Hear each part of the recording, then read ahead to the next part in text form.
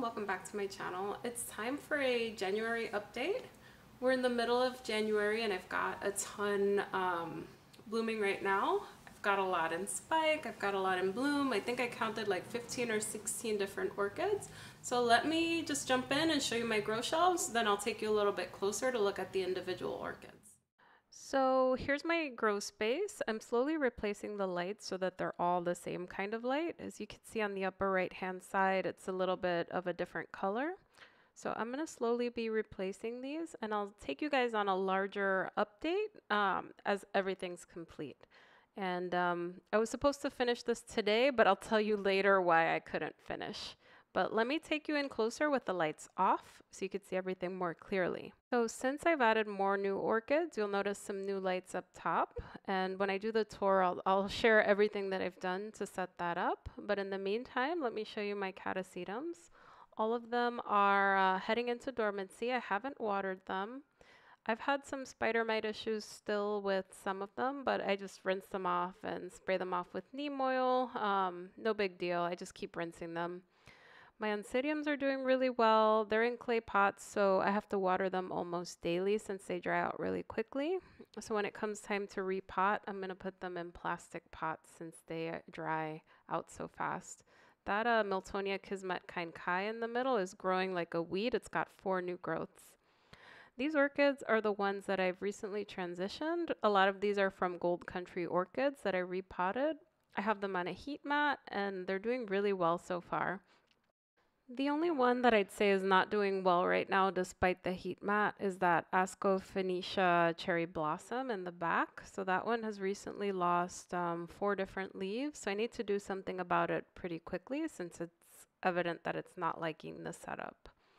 A few of these orchids I actually got from a birthday haul, and I'm recording a 3-month semi-hydro transition video so you guys can follow along on those updates. That first one, that Phalaenopsis Sogo Vivian's Leaf's Edge is in that video, which is now in bloom. That BC Besso will be in there as well, and you'll be able to see the transition for 3 months on how they do. So that'll be up soon. Looking at the top shelves, I've moved up my Sherry Baby on the left, my Dendrobium chocolate chip that I got from Akatsuka on the right, my Maxillaria tenafolia, and I've got a few dormant catasetums. My Monurara Millennium Magic Witchcraft is up here as well, and the new growth is still pushing out and getting a little bit taller. And I'll take you a little bit closer later so you could see it a little bit in better light. I also moved my Monstera up there and my Oncidium Hilo Firecracker New Year up there as well since it's much larger. I'm still planning this out, and when it's ready, I will show you the updated space. So on this shelf, I have a lot in bloom. In the center there, that's my Oncidium Heaven Sent Sweet Baby. It's doing really well. It's been in bloom about 2-3 weeks, and it smells delicious like chocolate. In the back is my Multassia Dark Star Orchid Works. This one's doing phenomenal right now. That one has a spike there, and I noticed a second spike a couple of days ago coming from an immature growth. I'm trying to see if I could take you a little bit closer, but it's right there, just popping out of that immature growth, so it's super vigorous.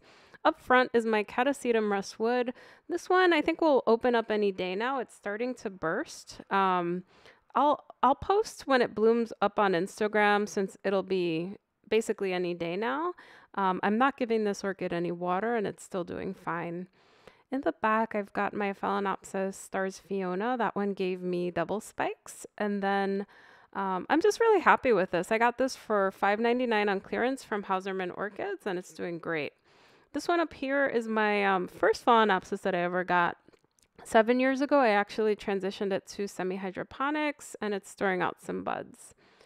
Down here is my Oncidium Twinkle Oro. So this one has been blooming profusely for the past 2 months. This is the one with 14 spikes, and it's been throwing out some new blooms on some older spikes, and then it just keeps popping up with the new spikes. So that's really exciting. I'm very happy with it. It smells sort of like vanilla, but a little grassy. If you have this one, let me know if you get that same sort of grassy smell. Down here we've got some phals. This one's my Hieroglyphica. That one is fading. In the back is my Phalaenopsis amboinensis. It's going strong. It's been in bloom about 3 weeks, going on 4 weeks, and it's still going really strong. My Zygopetalum is actually growing quite nicely. I repotted this, I think, in October, but so far it's doing fine. Moving down, I've got more Phalaenopsis down here. Everything's growing well vegetatively. This one's my Phalaenopsis LD Bears King. It's throwing out roots like crazy. It's just going under the pot and just going crazy. No spikes yet, but this is a summer bloomer. So this summer I should see some new stuff forming. Bellina and Violacia are 2 in the front. And then we've got some of my newer Latoria dendrobium types in the back there, as well as my Neophoenicia. Got a Boston fern here and my Maxillaria tenuifolia. We've got my SLC Circle of Life over here. It's doing all right. And a seedling dendrobium. Those are doing just fine. Down here, I've moved some Cattleyas. I've got 3 lights. In the back is my BLC Wine Leopard Qinghua. The new growth is getting larger than the older growth, so I hope to see some blooms soon. That one is my favorite Cattleya orchid. Dendrobium Popeye is to the left. This one right here is the Patinera Burana Beauty Burana, and that one is growing nicely as well. And then we've got a couple more Cattleyas from SVO and my Hawaiian Wedding Bride orchid. We've got a few more Cattleyas here. They're growing nicely. I'll say that a lot of them have been throwing roots like crazy. So the root growth has been phenomenal. Someone asked me for an update on my Vanda. I moved it from full water culture to semi-water culture, and the roots have been growing really, really nicely. I may need a larger cup. I'm very pleased with it. So far, it's doing well. I'm looking for that new leaf to be larger than the older leaves, though, before I could call it a full success. More Cattleya orchids over here. Everything's growing nicely. There was one of my orchids had some buds that blasted really quickly, but that just shows me that it's getting a good amount of light and I need to up the humidity. So I'll keep an eye on that.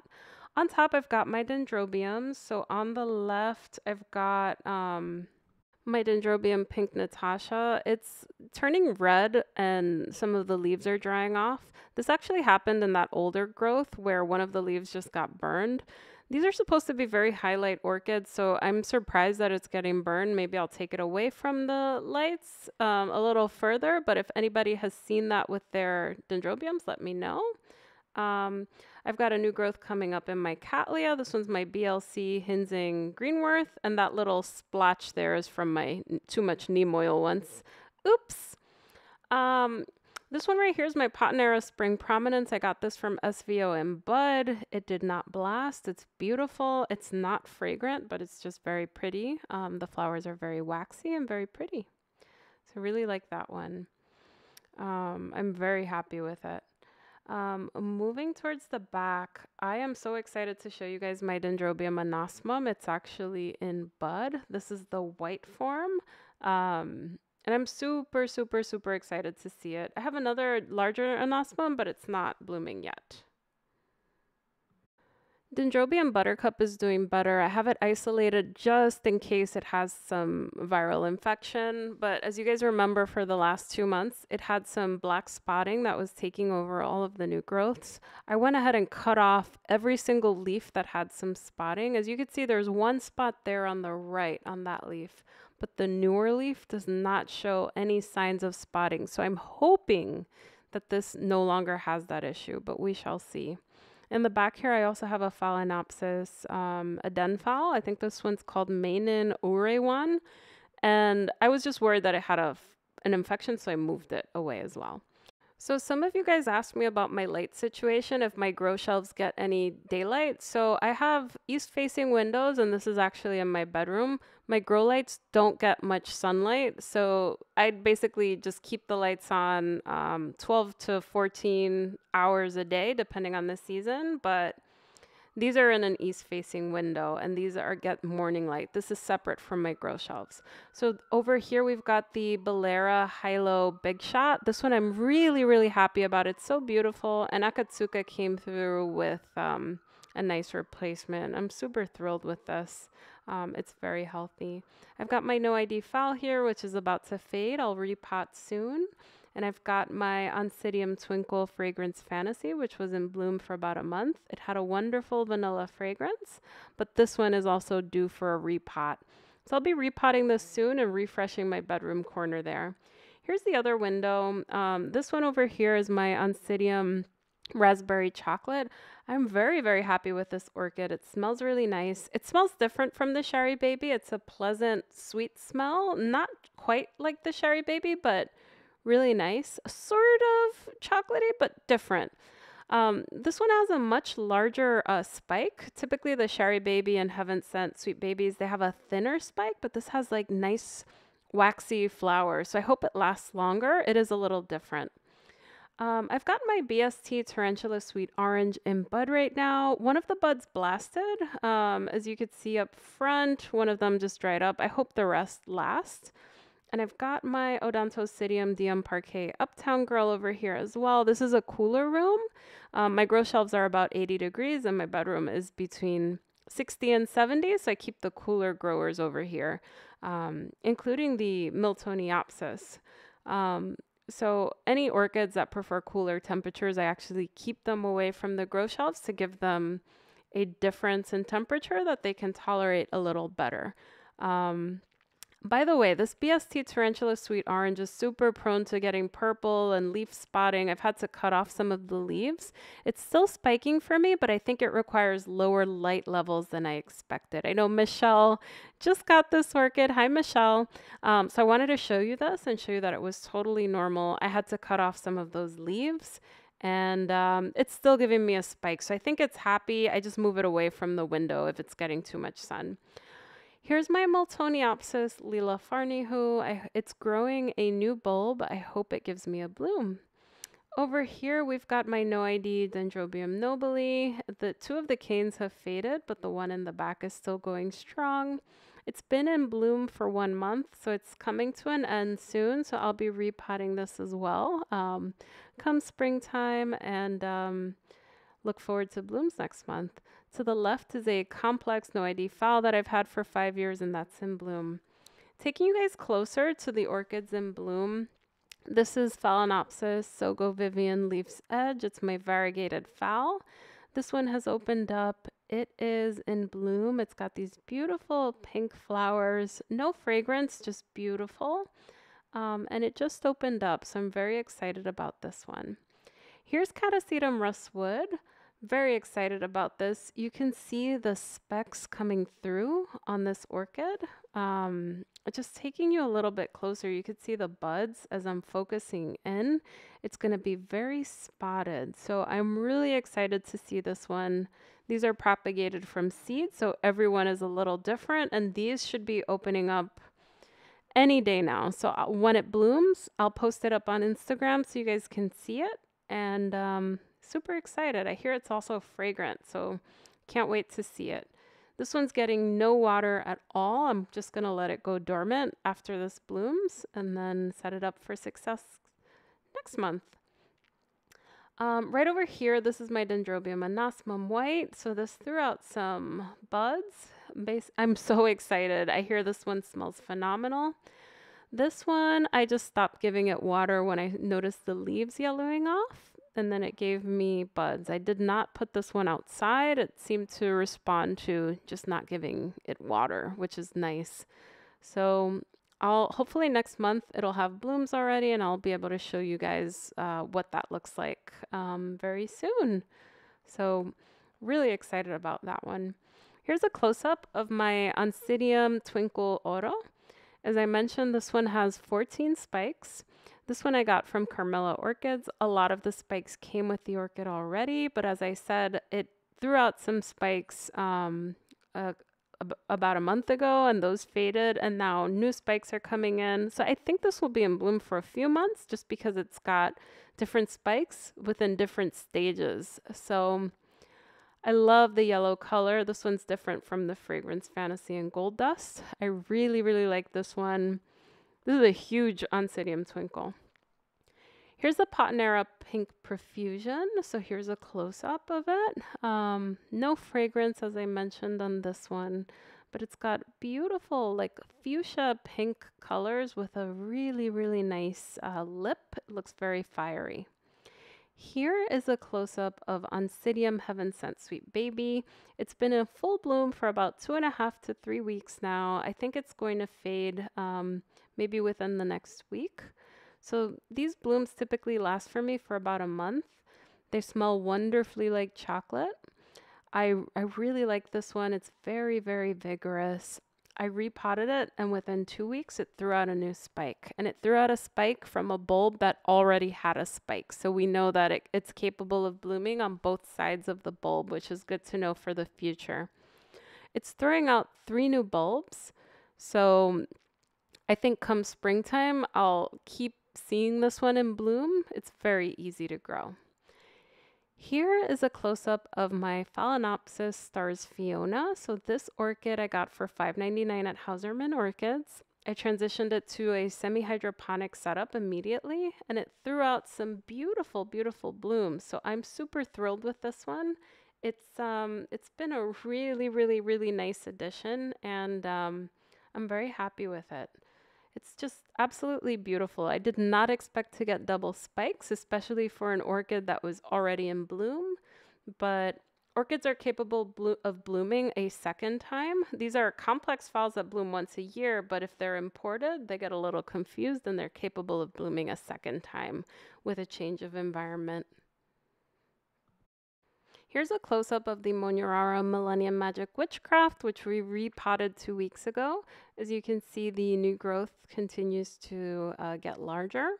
I'm still not giving this orchid water, but I will keep you posted.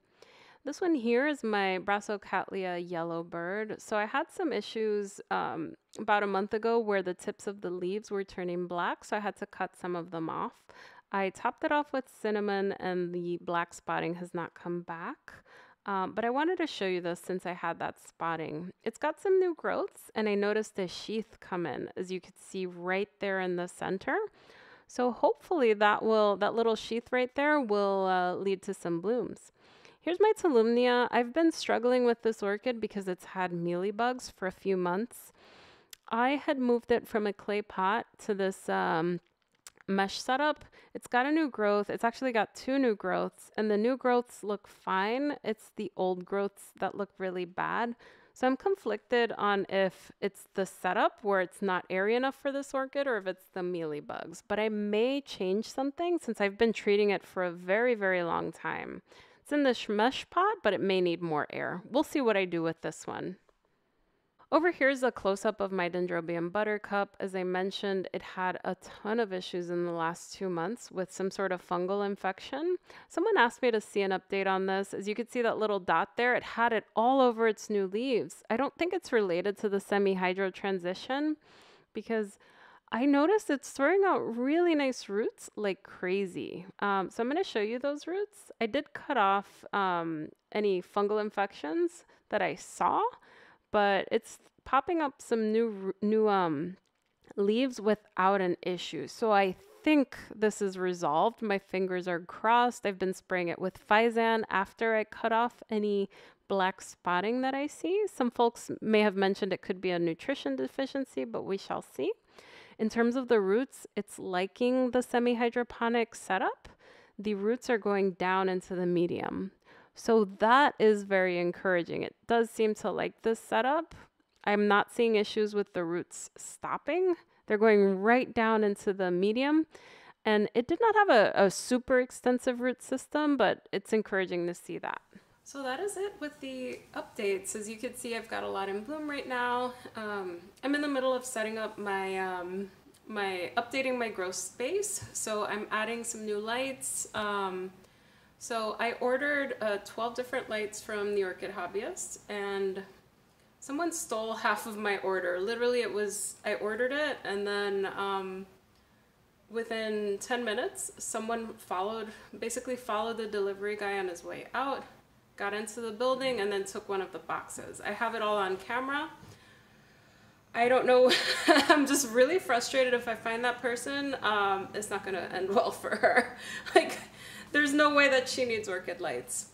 Anyway, we'll resolve that. I'll figure out what I'm gonna do, as I got it from a small shop, so I don't know if I'll be reimbursed, but when I get the new lights, I'm gonna be updating the grow space, and then I'll show you guys. I'll do an updated tour since I'm making some changes since I have more orchids now.